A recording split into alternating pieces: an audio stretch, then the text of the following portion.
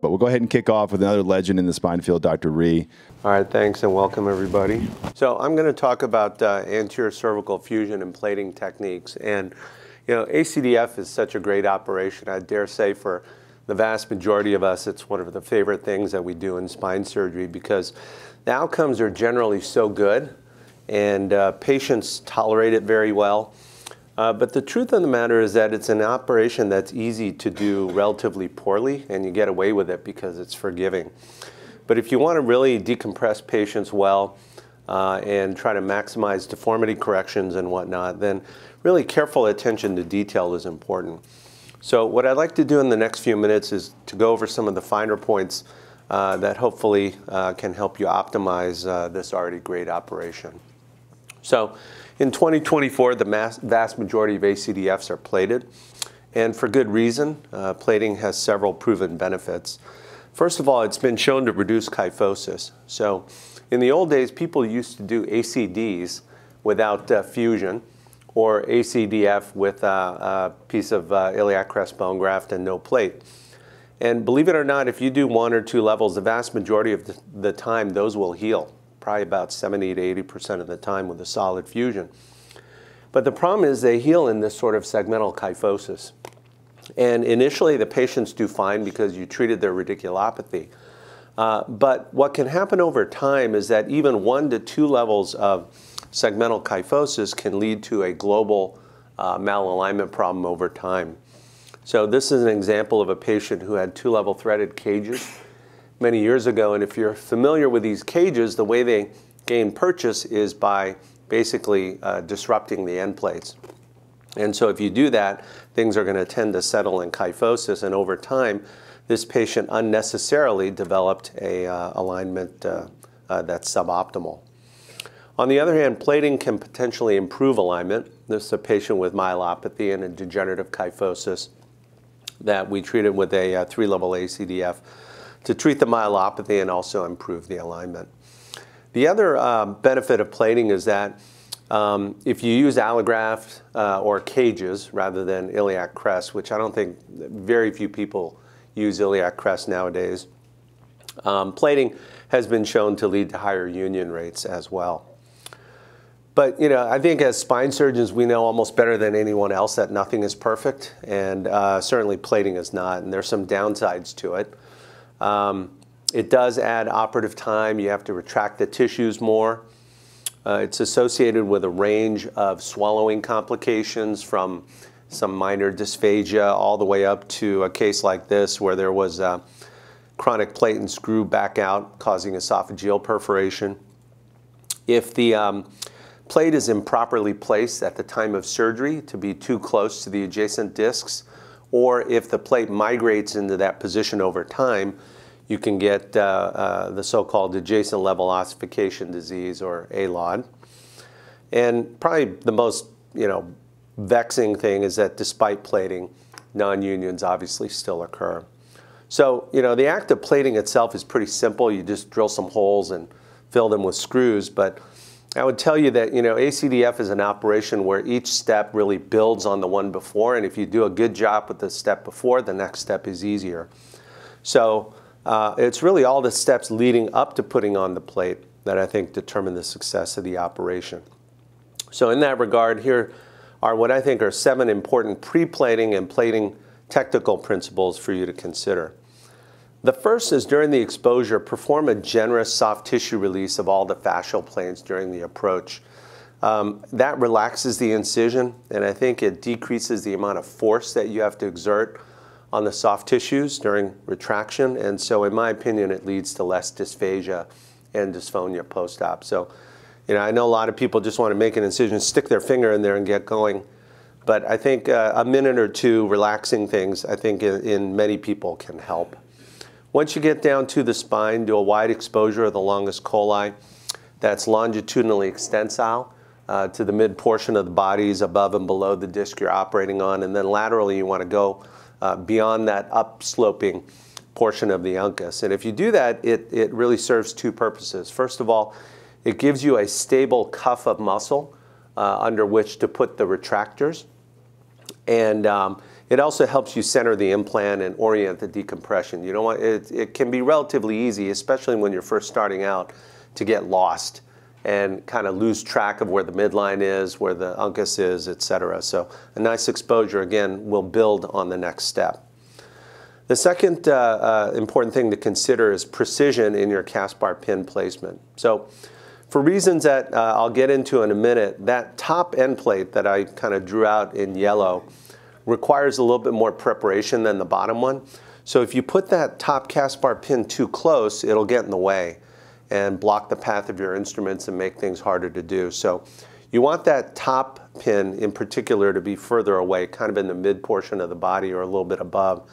And that gives you an unobstructed line of sight to be able to do what you need to do in the back of the disc space, which, you know, the vast majority of the time we're there to do a neurologic decompression. If patients have kyphosis, a well-known little trick is to place the pins kind of divergently into the kyphotic segment like that, so that when you apply distraction, then the distraction force gets converted into a lordotic moment. And the PLL can act as a pivot point for that correction.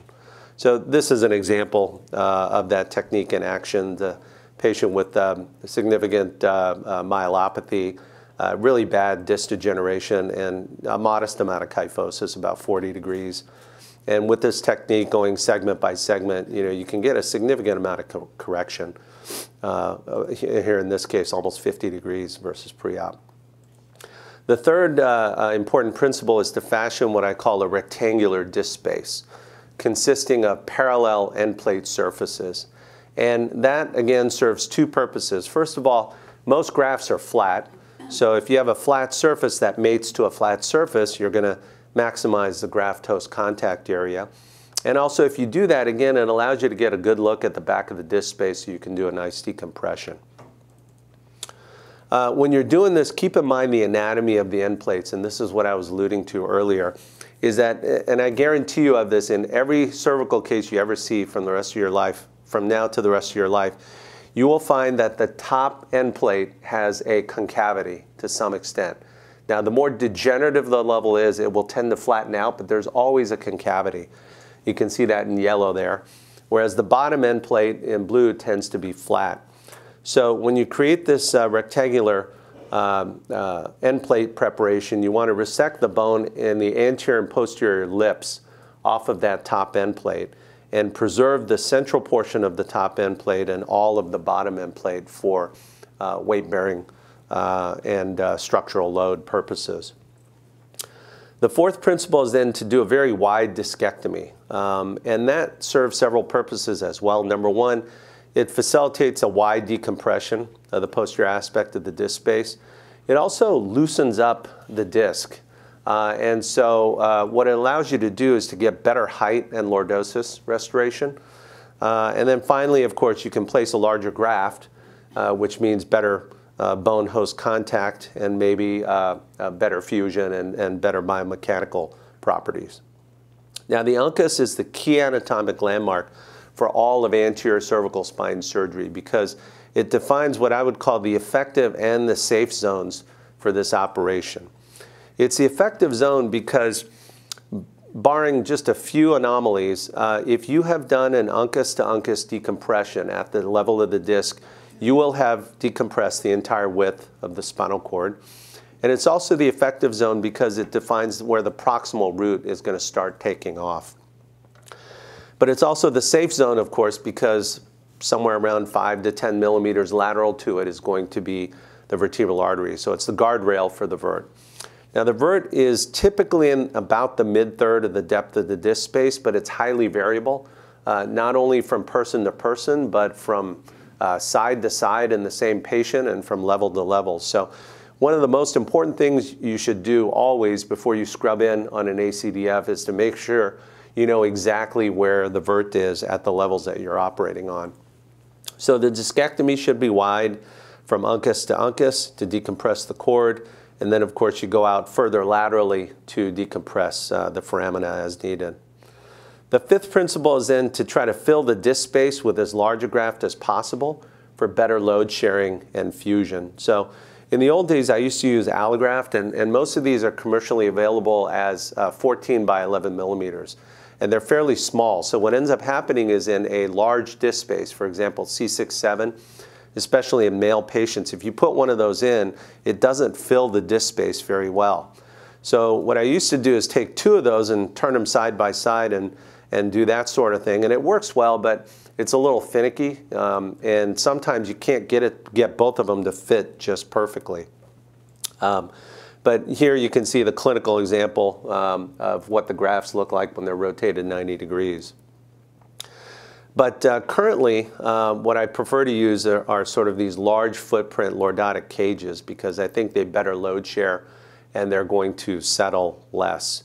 And we published a paper fairly recently showing that these large footprint cages have less settling but similar clinical outcomes in fusion rates. So if you look at the amount of segmental lordosis at the operative level versus pre-op, these cages will generate about 6 degrees of lordosis per level on post-op day 1, and by 1 year, the vast majority of that's been maintained. They still have 5.8 degrees of correction versus pre-op. If you use allograft, you initially get a similar amount of correction, about 5.6 degrees, but over a year, it tends to settle, and as it does, you lose almost 50% of the initial correction you had. So this is a patient with a modest kyphosis and myelopathy that was treated with this approach. And those are the 1-year x-rays, and you can see the correction's been maintained. The next step is then to determine plate length. You want to know the location of the discs above and below so that you don't injure them with an errant screw or drill or something like that. And once you know that, you want to pick the shortest plate possible that spans the construct.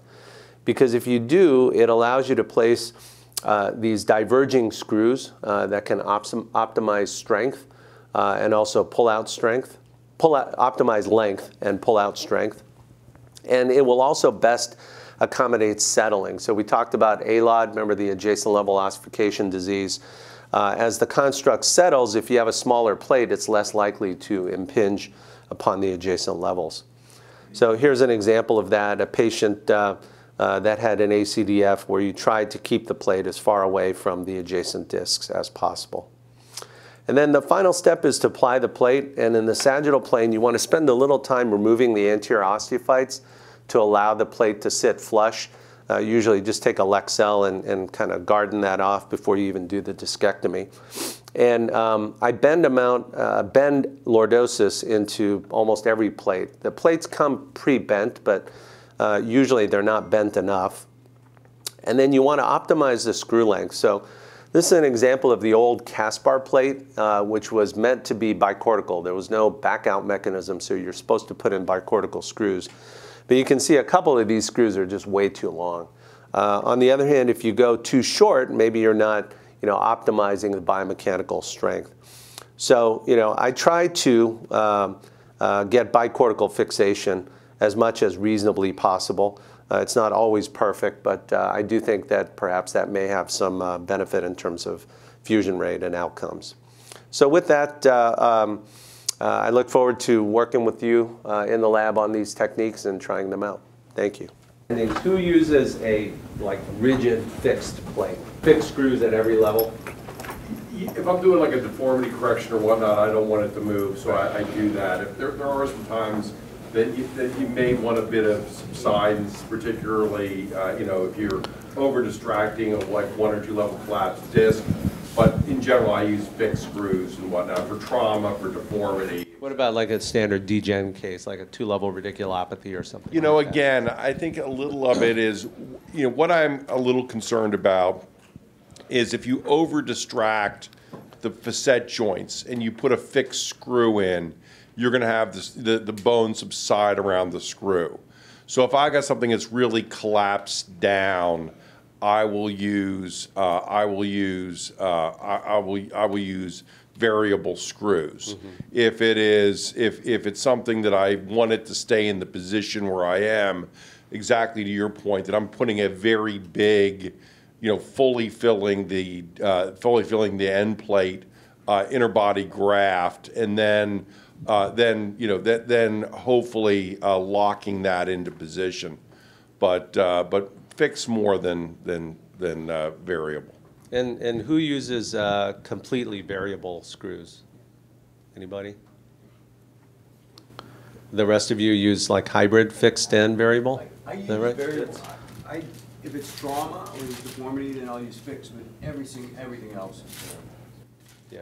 I generally use like hybrid. I kind of use fixed screws up at the top. And then at the bottom level, I use variable because I know that's the level that needs a little bit of settling and the one that typically doesn't heal as well.